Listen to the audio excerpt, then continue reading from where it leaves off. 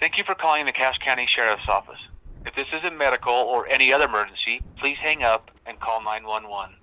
For the jail, press 1. For civil, press 2. For dispatch, press 3. For all other inquiries, press 4. To repeat this menu, press 0.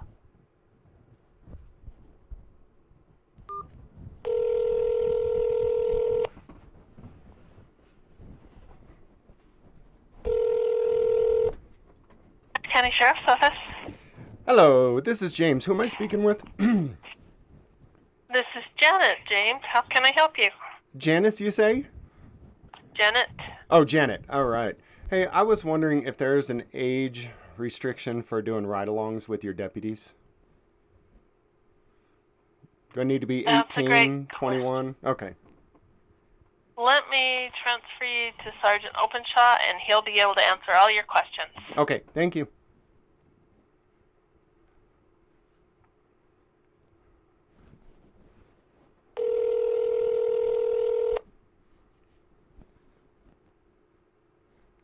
Hello, Sergeant Openshaw. Hello, Sergeant Openshaw. This is James. How you doing? Good, how are you? I'm doing good, thanks. Hey, I was wondering if you guys have an age limit restriction for me to do a ride-along with your deputies. Only for younger children. Okay. Otherwise, no. Okay. So, like, they would be, we don't necessarily have an age limit. It has to be approved by parents if you're too young, but normally our age is about 14. Okay. So if you're older than that, you'll be fine. Okay. If you're under 18, then your parents have to sign our waiver form too, and approve of it. Okay. What if I were just to go to with a family member with the department? Would I need to fill out any forms, or could I just jump in the front seat with him? Yeah, if you've got a family member that works for us, you would still have to fill out the form. Okay. So we fill that out. So like if my kids ride with me, I have to have that form filled out for all of them and have it on file too. Okay. All right. So you guys do that fairly often then, right? Let your kids come with? Okay. All right, cool. Yeah, a lot of the guys will do that. I wouldn't say like my kids necessarily ride fairly often, but you'll have not necessarily like a ride along, but a lot of guys will give kids rides to school or pick them up after school in their patrol vehicle as they're coming or going from shift. So they still have to have that waiver done too, to have their kids riding in the vehicle. Oh, really? Okay. So yeah. But we'll bring our kids out on ride-alongs and stuff sometimes too if they want. Okay. So yeah, we do that. I wouldn't say fairly often, but it does happen. Yeah. Okay. Is it different than if you put them in the back seat? Because I've seen not in Cache County, but other places, cops give people rides, and they always throw them in the back seat. So you don't need a waiver for that, right? Well, if you're in the backseat in handcuffs, no waiver. Well, what I mean is I've seen. What I mean is I've seen them give like courtesy rides. You know, someone's been in a domestic dispute or something. They're like, hey, you know, I want to get to my parents' house, and they'll put them in the backseat, not in handcuffs. They're not under arrest. And again, I haven't seen it with with Cache County. But yeah, I was curious if there has to be a waiver done on that too or not. I usually see them just pat them down. Not for a courtesy type ride. Yeah. Not where you're out dealing on an incident at that moment. Like I gave a guy, so like an example, I had a kid who was hit by a car while he was riding his bike across the street in Logan the other day, and I just rolled up on it. Was the first one there. So I threw his bike was damaged, so I threw it in the back of my truck, and he rode. I gave him a ride back home. So he didn't have to sign any waiver or anything, not where he's involved in that incident that we're working at that moment. Okay, all right, cool. So, that makes sense. No. So you can even ride up front if it's an incident type thing, right? You don't have to throw them in the back. Yeah, right? Yeah. No, they wouldn't have to sit in the back, but they could ride up front. Okay. Well, the incidents I've usually seen are crackheads or something where they put them in the back. They haven't actually committed a crime or anything, but they're like, all right, I'll give you a ride somewhere, but you're not sitting up front with me. Yeah, so it just depends. It's kind of officer discretion. If we feel good and comfortable having them sit up front, great. If we don't, they may go in the back. So, yeah, absolutely. So, yeah, but if you're looking at doing like a ride along, then you'd need to fill out our waiver, and that's something I can send to you if you're interested. Okay. If you've got a family member that works for us, they could get a hold of it and have it signed, and then it basically comes back to me. Either way, it comes back to me. and then I do a quick background check to make sure, we don't have people with felonies riding with us and stuff like that. Just something crazy. Okay. And then we just we add that into a file, and I let them know they're good to ride, that you're good to ride with them, and you're good to go. Okay. Cool. Yeah, I've been getting more interested. I've seen this guy on YouTube recently in the area, and kind of. Yeah. What do you guys know about that guy? It seems like he's just trashing cops. What's going on with that? That's about normal. He's not the only one that does it. I mean, you'll have, if you decide to go in this line of work, you'll run into people that are constitutionalists, that there's those that don't like cops for whatever reason. So he's what they call like a First Amendment auditor.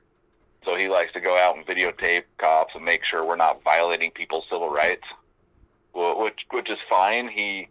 They're allowed to videotape as long as they're not interfering with what we're trying to do.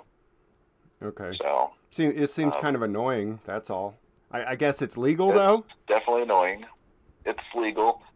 It's legal, but it's definitely annoying. It becomes a problem, like I said, if he's getting into our crime scene or interfering in some way. Then he actually did that the other day and interfered and walked into our scene, and so he got himself arrested. What did he do to interfere? So, was he? It happens. Was he messing with evidence on your scene or something again, or? No. Yeah, I mean, I can't go into the details, but it's just one of those things that if if we give you that warning of, hey, you can't come into this area, you got to stay back, and you do it anyway, and you interfere, you get arrested. Okay. So, but otherwise, I mean, as long as he complies, he stays. If I say, hey, you can stay over there on that sidewalk and film like all you want, I don't care, and he does that, then great, there's no problem. All right. Yeah. So I mean, it is something that we're definitely aware of because it's a safety concern for us, and we're just, we're familiar with him. Yeah. That was kind of what got me interested, but then on the same note, I'm like, man, what if I'm on a ride along with these guys and this guy is recording me too? Like, can he record me too if I'm out there with you guys? Yeah. I mean, it's like that's not interference. He could stand on a street corner and videotape anybody he wanted to, because he's out in the public, and there's no expectation of privacy when you're out in the public. So you can't you can't just call it interference and arrest him for me if he's recording me if I'm out with you guys? No. Nope. Well. Nope. Yeah. Don't give me a taser. Hopefully, if you come do some rides, you won't run into him. But yeah, don't give me a taser. So I can't fight him if I'm out there either. Is it? Can't fight him? Yeah. So it wouldn't be okay for me to fight him if he was recording me. No, we'll avoid fighting him and stuff. So we basically just ignore him, unless he's doing something that's going to constitute interfering or being disorderly or causing some kind of problem while we're trying to do other things. All right. At what point? If he's just standing there recording, then whatever. But if he's interfering with our job and what we're trying to do, then it becomes a problem. At what point does he cross that line then? I mean, I thought that just being there, would constitute interference because it's annoying. So at what point does it cross the line from, legal to interference? Yeah, so unfortunately just being annoying isn't going to constitute interfering. Interfering would be more if if he, what's a good example? So like if I'm trying to effect an arrest and he's yelling and hollering, or maybe he's coming up and getting really close where I don't feel safe anymore, that's going to be interfering. If I say, hey, you need to stay on this side of the street, you can't come over to this area, and he does it anyway, that's going to be interfering. So those kinds of things where he's failing to comply with a police officer's command to do something, or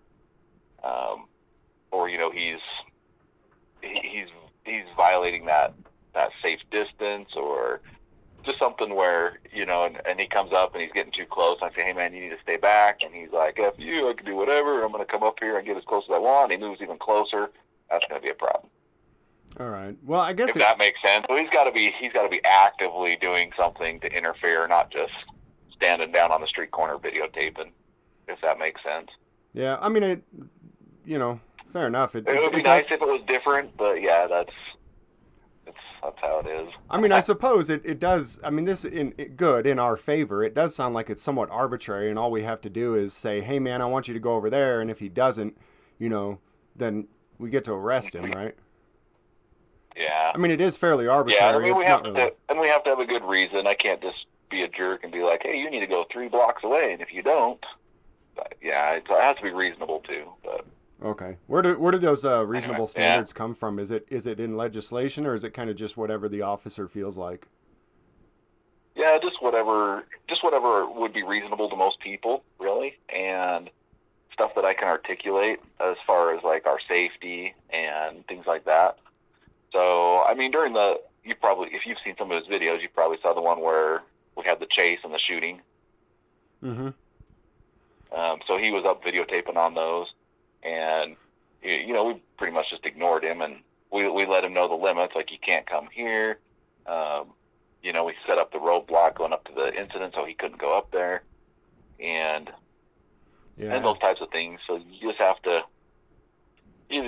kind of be nice and try to de-escalate him if he's escalating things, and just it's kind of a shame. It's very difficult sometimes. It's kind of a shame too, because you wouldn't have even had to shut off that road to everybody else if he weren't there, right?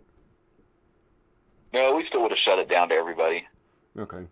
Because you've got a crime scene up there now that we've got to work, and so we don't want anybody coming near it. Oh, okay. I mean, there's exceptions. So like, there's people that lived in a different house down lower that they would stop and talk to us and be like, well, I'm not going all the way up there. I'm actually going here. And so we would allow them in because they're not going up to the scene.